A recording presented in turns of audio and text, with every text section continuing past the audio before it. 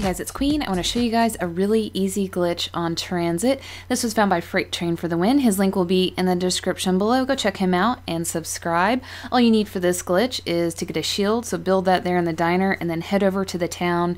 You want to go from like the diner to the town area. There's like a little shortcut there. And you don't want to drop down into the town. You want to stay up here on this ledge, and then you want to take your shield and place it in a very specific position. If you get it just right, the zombies are going to pile up on that shield and players can stand back and shoot the pile up. The zombies are not going to attack the shield and can go into some really high rounds.